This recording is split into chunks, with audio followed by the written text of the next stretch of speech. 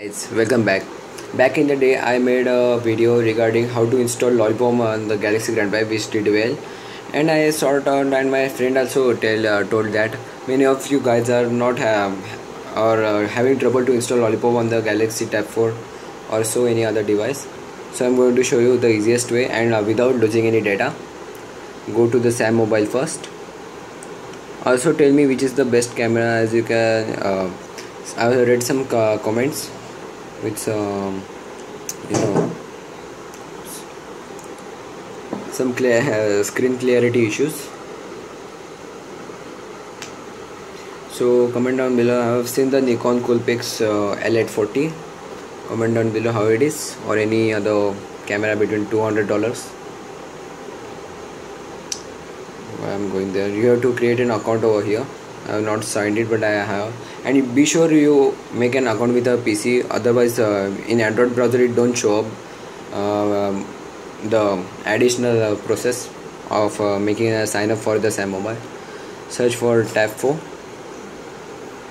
For 8.0 and 7.0 do the stick the 4 to the tab word, or just enter a spacebar and you will get the 10-inch one. Cool little trick over there.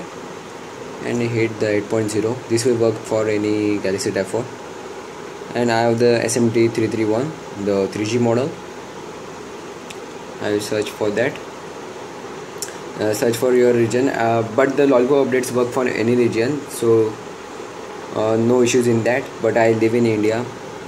For the best results in the language system and network, use your firmware where you live. Don't go for the build date. I live in India, and do a regular download. And after the firmware downloads, install a custom recovery just by searching like that. Search for something like Tab 4 XD or so. Hit on that. I don't have internet connection on my PC, so I'm showing on my Tab 4. My internet connection is pretty slow and screwed up. I have a private message over there. Go into original Android development.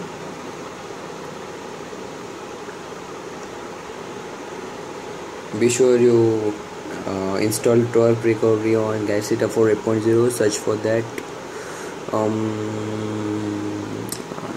Wait a second. So sorry, it was not present in the original development. Head on to the Android development and search down scroll down for Galaxy Tab 4 SMT331 and 5XX, something like that. Head on to that page.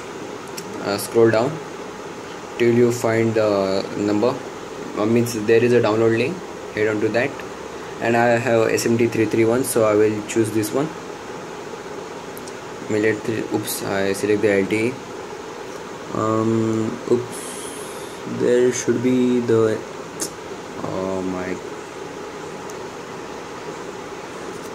just download it.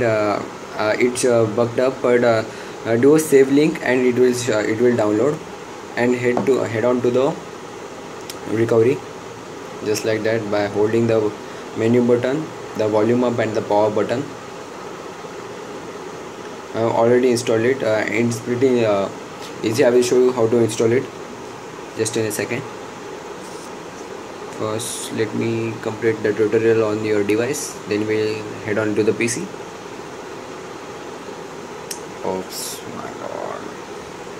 As I am in the recovery, just head on to the advanced.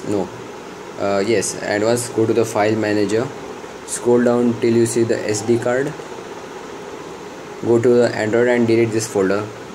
If you want the big game files, just copy the OBB, and copy the OBB into the other folder. And if after the install, copy it right back.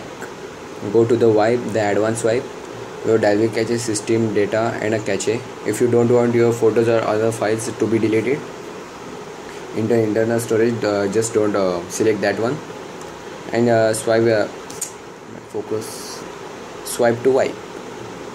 Also you can do a factory reset from here too if you find it conjustable, because the link I have give has a different UI. So that's it on the tab 4. Head on to the PC.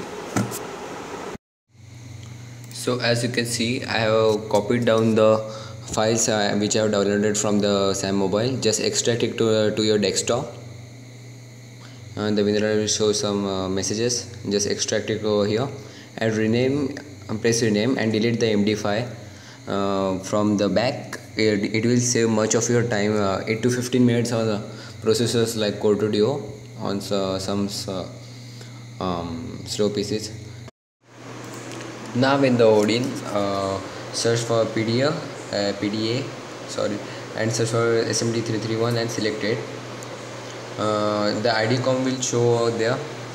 Hits when the device shows it, hit the start. As I have not plugged in my device, it will not show over there. My tablet is in another home with my friend's home. Hit the start when it shows, and let it plugged in for 15 to 10 minutes as your computer speed and USB speed. But make sure that the ID.com has light up in the blue or green light, and be sure as this, and be sure to install the Samsung USB drivers. That will help you out if this is not showing. Thanks for watching my videos. Subscribe to my channel for more videos. Thanks for watching. See you in the next video. Bye.